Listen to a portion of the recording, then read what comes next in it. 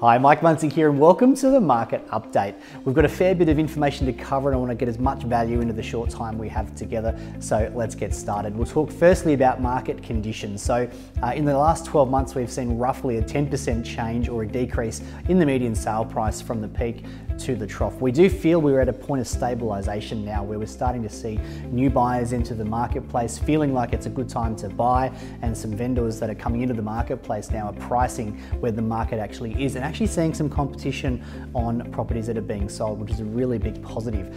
The big change though is there's almost a 30% reduction in volume, and that means the amount of properties actually sold in the marketplace has gone down by 1/3. So the supply of property for sale is actually really reduced and may even actually help to keep the market stable or a very small slight increase as the year draws on. Days on market has certainly changed. There's been a drift towards conservative selling techniques such as private sale or expressions of interest, which has seen auction numbers reduce. However, the auction numbers are still quite good.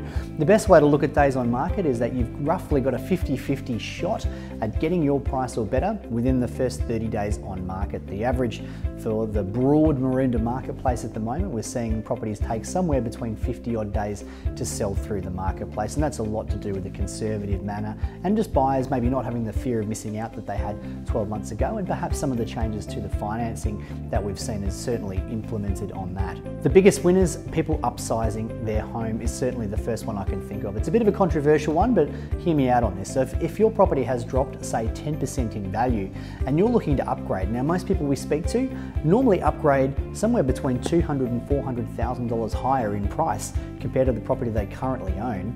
When you actually work out if that property is reduced by 10% as well, you take into account the lower mortgage, the lower stamp duty, the current rates that are in a really good position and low right now. When you actually work it out, you're actually in a substantially better financial position today than you were previously in the last couple of years, and you also got the added benefit of buying a property at the bottom end of the market and get to absorb all of that capital growth into the future as we go forward. The federal election is right on our doorstep. Now, we're not going to be political here, but we feel like we know the outcome is very likely to be a Labor government, and they've announced two things that are related to real estate. One is the change to negative gearing on the 1st of January in 2020, and also a change to capital gains tax. So CoreLogic and RP Data have done some research and some modelling on what they feel will happen. They're predicting a bit of a sugar hit or a bit of a spike in demand, perhaps from those investors trying to put together some money and buy an investment property before the changes actually occur, and then predicting in 2020 the market might take a bit of a deep breath and try and figure itself out after those changes have actually been made. There's also been significant changes to the Landlords and Tenancies Act. So for those wannabe or people looking at buying an investment property or have investment properties currently right now, it's absolutely important that you're across these changes. They're fairly significant and they actually cover a really wide part of what it means to be a property investor.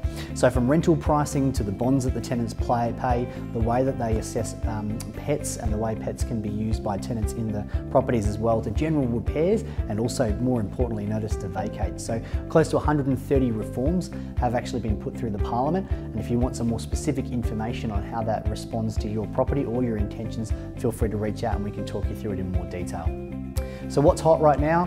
What you should be looking out for if you're an investor and got a bit of money put aside, now is a great time to buy a potential subdivision or maybe do a bit of land banking. Make sure you buy them in good positions in school zones and close to train stations, particularly in the outer east, as they're certainly where you're going to see some of the substantive capital growth. The lower end of the marketplace, little units, 2-bedroom units, are also a really good buy at the moment, as they've certainly come back in value a little bit and have good growth prospects into the future.